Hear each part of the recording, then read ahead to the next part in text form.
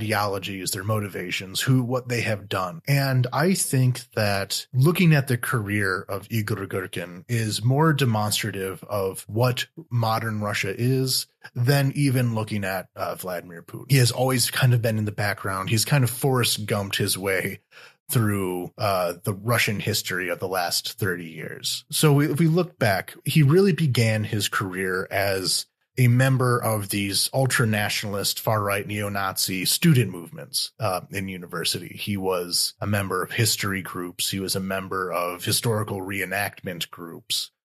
He was a monarchist. He was a supporter of the white forces in the Russian Civil War, things that have become much more apparent now. But if you were to explain this to people in the 90s, the 2000s, even the 2010s, it was always kind of in the background and not always readily seen. But he was one of these people within this ultranationalist milieu that has now really kind of captured what it means to be Russian. So that's where he started, within these student groups, within these kind of historical reenactment groups that were just romanticizing the Russian Empire, the Russian monarchy, the ideals of autocracy, nationality, and orthodoxy. But then he started at this newspaper called Zavtra. Zavtra was, again, this very right-wing, ultranationalist monarchist newspaper.